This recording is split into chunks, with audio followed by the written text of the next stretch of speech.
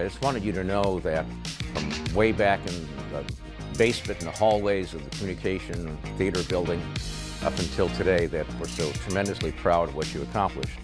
And I've personally enjoyed watching you give your cast over the years that we helped frame a little bit. I never deemed you have a street name for you, though, but I just want you to know you're so well remembered, and all of those from the University of Memphis, then and now, are so very proud of you. And that's all there is.